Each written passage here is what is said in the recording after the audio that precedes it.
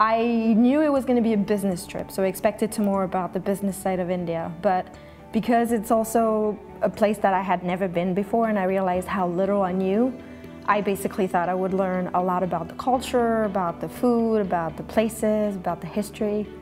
And so, and I learned all that. In recent years, India has become a big player in the global economy. And as a result, many Indian students have come to the United States to get their MBA. And we've benefited from this as well. Nearly 20% of our MBA class in the last couple of years have been Indians. And India was a place that was always on my bucket list. And so, given the opportunity, I jumped at it. India is going to be one of the leading countries in the global economy over the next several decades. There's a lot of talk about China, and I think China's well covered. But India has been a little bit of a sleeper compared to its larger neighbor, China. You can't look at the auto industry without hearing about the Tata Nano. You can't look at the steel industry without hearing about Tata again. So because every industry and every company today is global, whether you realize it or not, these global influences and major forces need to be understood. So again, India being a major player in the global economy, we felt this was something that would give our students a bit of a leg up, something that not everyone would have, an understanding of a crucial player in the global economy. The best part of the trip, we sat down with the leaders of every single company. I would assume that here in the US, if you meet companies, you're probably not going to talk to the CEO the first time you come, but everybody was so welcoming on this trip.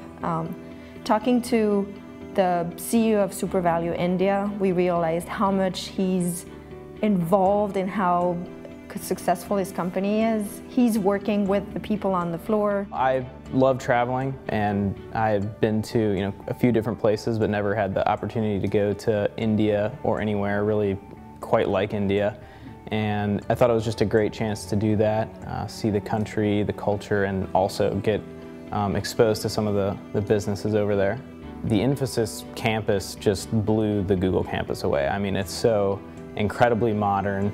They've got pools, basketball courts, bicycles that employees can ride everywhere, and like I said, just very modern architecture, and it was just, I did not expect it at all. And they provide everything for their employees. I thought it was interesting to see how very educated people in India really have awesome career opportunities with companies like this. And they really treat their employees better than we would in France. So that was really amazing. On the other side, I kind of liked the carpet manufacturing, because I remember my parents having carpets all over the house and I never knew how they were really made. And so seeing how they actually make the carpets by hand was really cool too. India is that emerging economy that's really going to be important during my business career. They have a very young population. It's educated, and a lot of companies are moving there. So I felt it was important to understand the culture, the geography, and also the business practices in India. The preparation that they had done and the understanding they were developing was just being enhanced by actually being there and seeing it. That was the point of the trip, to be prepared, but then to actually see it for yourself. As you know, nothing makes an impression like seeing it yourself. One of the fascinating industries that we saw is the laundry industry.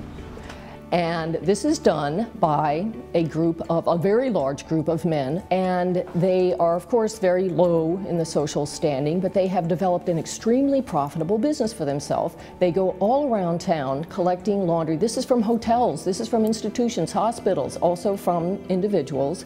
They bring it all in. It covers acres and acres. This was an example of, yes, living within the cultural restrictions that are still there due to the hangovers of the caste system, but yet a tremendous spirit of innovation.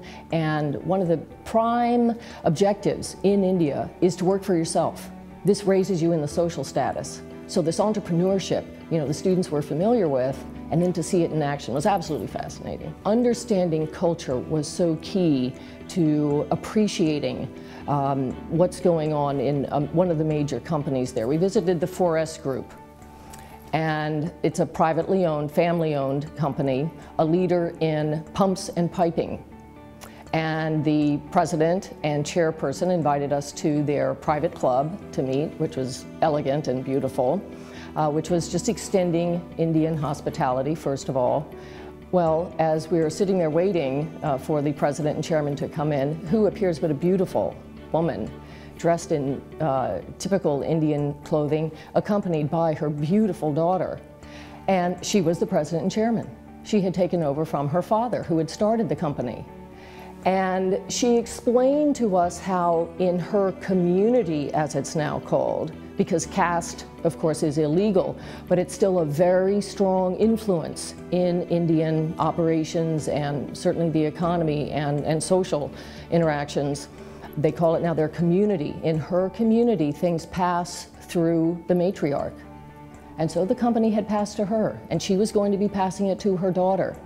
So without some understanding of that, which we had had a lecture on caste and social standing, I don't think the students would have appreciated as much.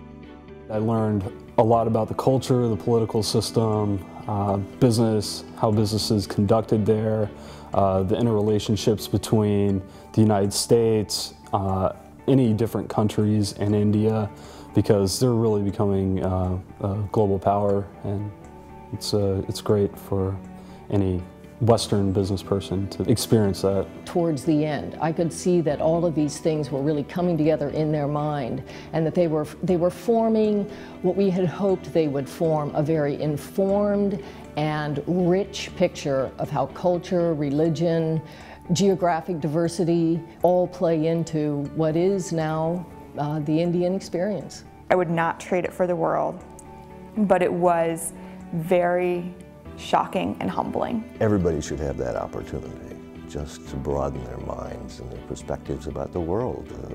We may be enemies at the political level, but everybody's friends at the personal level. Traffic is insane, and it was really funny to see that for me, because we have this idea of India as a developing country with not as many cars, etc., but they travel almost as much as here in the US, except it's different mode of transportation. So it's a lot more buses, a lot more trucks, a lot more motorcycles. I teach statistics, which has nothing to do with the trip to India, but my love in life is traveling and learning about new cultures.